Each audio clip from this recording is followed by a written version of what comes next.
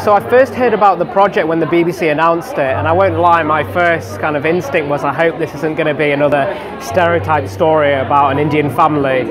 I didn't know about the memoir that Sathnam had written. Obviously I got that and I read it and I was blown away by it. Because it's the first time I've read something that was so articulate and accurate about what it's like being a British-born second-generation Indian, and a lot of his experiences were also my experiences.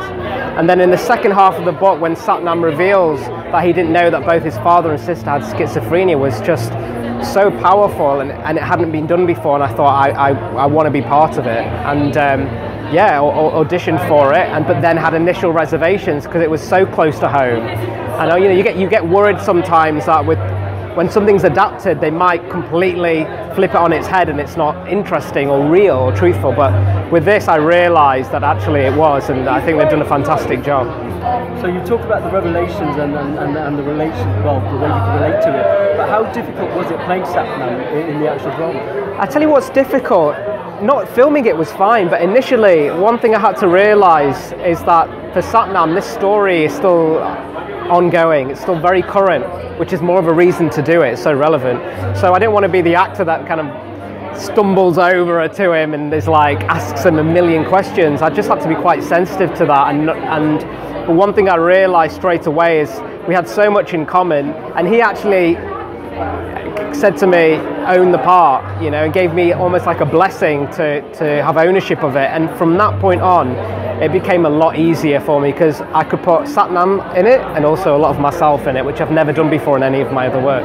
You talked about you were worried it could be stereotyping. Yeah. Now you starred in a lot of programs like Doctor Who type thing, yeah. And of course Iron Fist, which is in the US.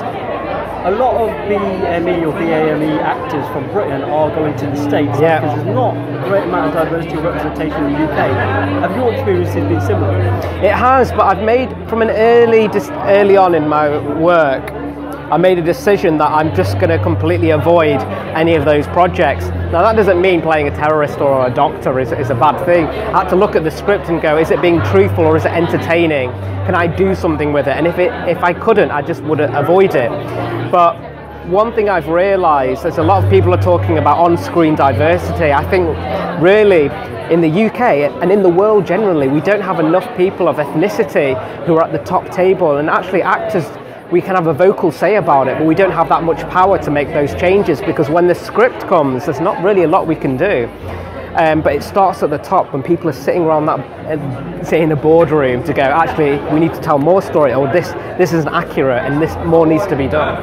And that's, I think, what we're lacking, and that's what I've experienced, because by the time the script comes, you're a bit like, it isn't. Things are happening, as you can tell. The industry is an exciting thing happening, but we've got a way to go yet.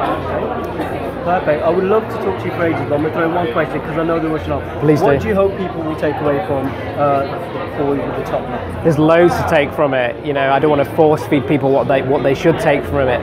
From my experience, after seeing it a couple of months after I made it, yes, it's about an Indian Sikh family, it's Sathnam's story, but it will be a lot of people's story, regardless of their ethnicity. I've had a lot of people who've seen it and after just want to make a quick call to a loved one, a sibling, their mum, or even their dad, and that's what I'm really proud of.